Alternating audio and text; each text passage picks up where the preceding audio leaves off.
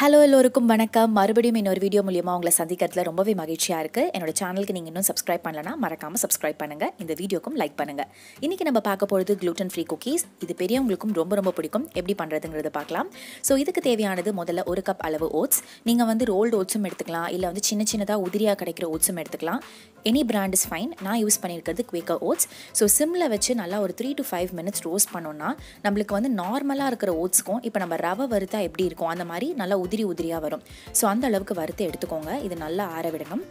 ஓட்ஸில் பார்த்தீங்கன்னா fibre content நிறைய இருக்குது. ஸோ பிஸ்கெட்ஸ் மூலியமாக நம்ம சாப்பிடும் போது கில்ட் ஃப்ரீயாகவும் ரொம்ப ஹாப்பியாகவும் நம்ம ஸ்நாக் பண்ணலாம்.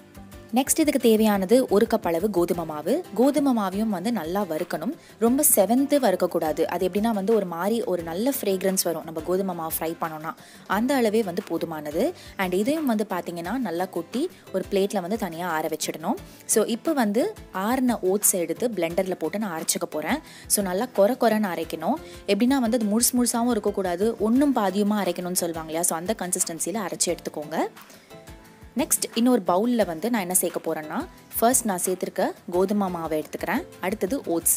ஸோ இது ரெண்டுத்தையுமே வந்து நல்லா சேர்த்துக்கோங்க. அண்டு ரெண்டுத்துலேயுமே வந்து பார்த்தீங்கன்னா நல்ல ஃபைபர் கண்டென்ட் இருக்கிறதுனால குழந்தைங்களுக்கு கொடுக்கும் போது தாராளமாகவே இதை நம்ம கொடுக்கலாம்.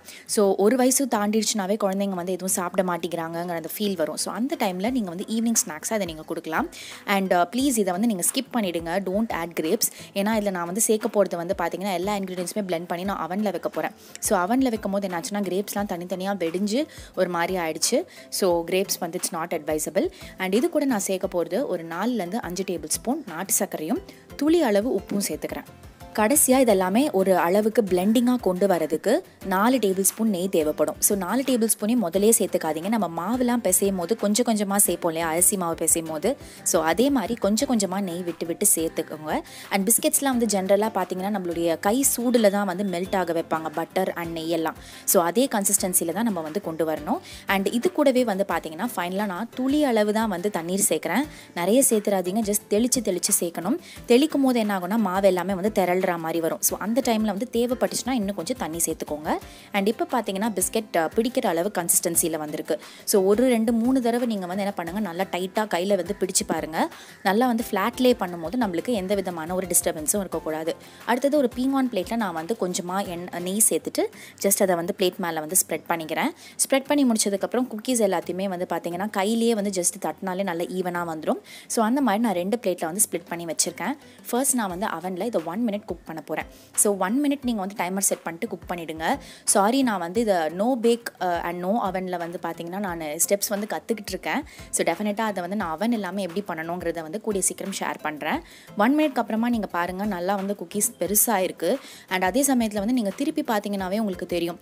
ஸோ நெக்ஸ்ட் சைடு வந்து இன்னும் கொஞ்சம் குக் ஆகிற மாதிரி தான் இருக்கும். அதனால் நான் என்ன பண்ண போகிறேன்னா திருப்பி இன்னொரு 1 minute நான் வந்து அவனில் வச்சு எடுக்க போகிறேன்.